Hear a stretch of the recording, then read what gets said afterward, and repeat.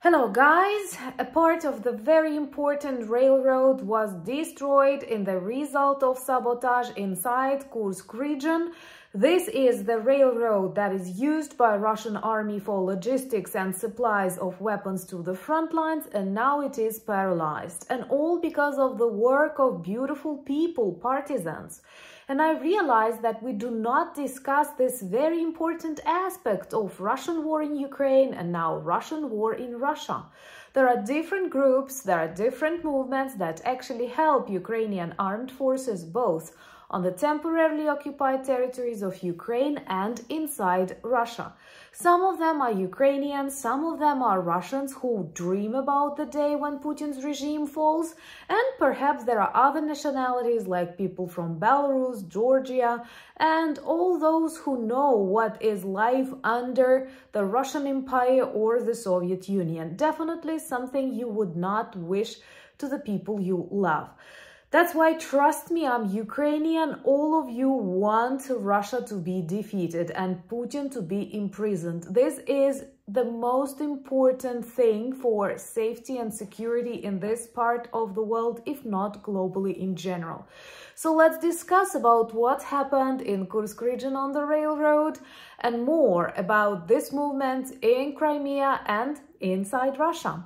My name is Anna, I'm from Ukraine, I'm in Ukraine, and if you want to see Kremlin defeated, subscribe, we will discuss that on the channel soon, and please share the videos that you consider interesting and important, as unfortunately Russia is very active in our informational sphere, spreading fakes, demotivating people, and we need to fight that too. So, there are definitely strong partisan movements both inside the Russian Federation and on the temporarily occupied territories of Ukraine. I personally feel a lot about these people who are waiting for the liberation of their homes, and I hate it when some politicians start saying that we can sacrifice territories for the sake of what? Appeasement of the dictator and war criminal, and also for the sake of betraying all of these beautiful people who now risk their lives performing super important tasks for the global security. And I know a lot of stories from Melitopol, from Luhansk, Donetsk regions, from Crimea. And I was really happy to hear the interview of the commander of the Ukrainian army in the south direction, who claimed that the numbers of partisans inside the Crimean Peninsula is growing, and actually they help a lot. Specifically with intelligence, providing information about the locations of Russians' air defense, what's happening in the Black Sea, and many other things. By the way, many of those successful operations by Ukrainian drones or Ukrainian missiles are actually possible only because of the information they provide or some preparatory things that they are doing. And it is extremely heroic, taking into account the context in which these people have to operate, being constantly in the focus of Russian FSB and Russian army, hiding their telephones, pretending that they accept the reality, for example, on the peninsula. And that is why I will never accept changing Ukrainian territories, exchanging Ukrainian territories for the frozen conflict, some years for Russia to be restored, and thus killing more people and sacrificing those who are our friends, who are our family. Never advise such things to Ukrainian. No one will accept it here. And if you agree with me, please subscribe, demonstrate your solidarity with Ukraine. This is indeed very, very important for us, especially now in this challenging time. So what happened in Kursk region on a happier note?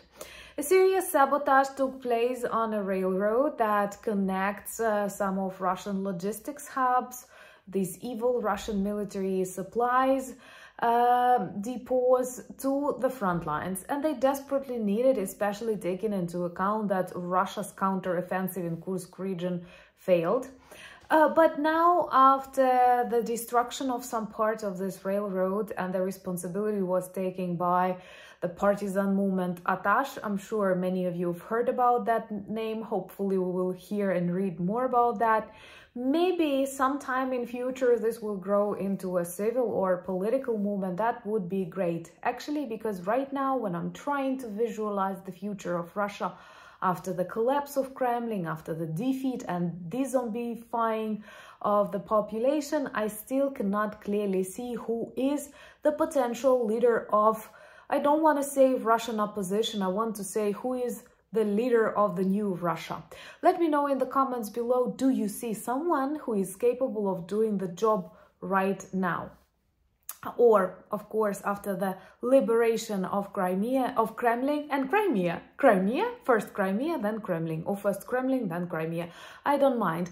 But after the liberation of all of these beautiful territories from the Kremlin goblin.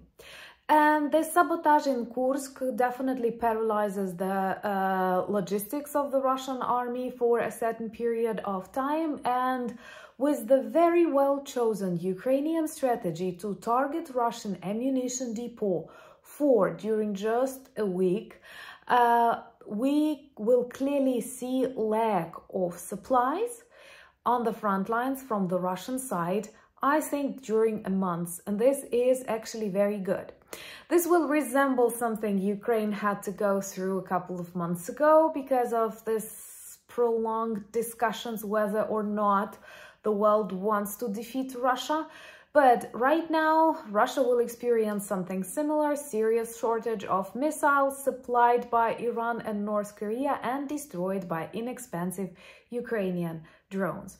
By the way, this very fact that Russia now mainly uses missiles from the North Korea, from the details provided by China, from Iran, it is a vivid illustration that no, it's not just Ukraine that needs help. Russia, that many describe as such a big country, such a strong country, is now totally dependent on the military supplies from its allies. So yes, guys, this is not a local conflict. This is a war between the democratic world and the authoritarian regime. And unfortunately, democracies are always looking for the ways to avoid conflict, to avoid war, and it can actually take a very radical form of appeasing that dictator when authoritarian regimes are ready to continue as long as needed until they achieve their bloody aims. And you know why? Because they don't value human life. I hear that quite often from different Ukrainian vloggers who actually want to persuade the world that we need to be led strike back, that we need to be led to defend ourselves 100%, if not 1000%, because Russia is able to continue for centuries, and all not because they are strong, not because they are smart, not because their allies are much better than ours, but because they don't value human life at all. The price of human life in Russia is nothing. It is for the army of the United States, for the army of the United Kingdom, France, Poland, that the life of the soldier matters. And there are certain numbers after which the country will think about the negotiations or something. With Russia, it does not work. You can see how many soldiers they have already lost for nothing, literally.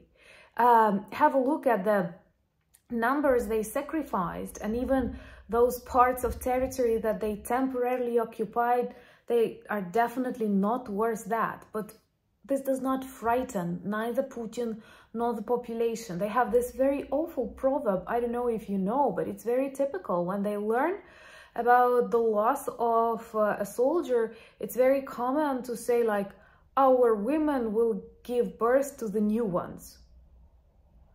Well, okay, that's how the world develops, but is it okay to not take into account human life at all? And this is what kind of enemy we have. And by we, I mean not just Ukraine, I mean all those countries that actually value human life. That's the only way to continue on this planet.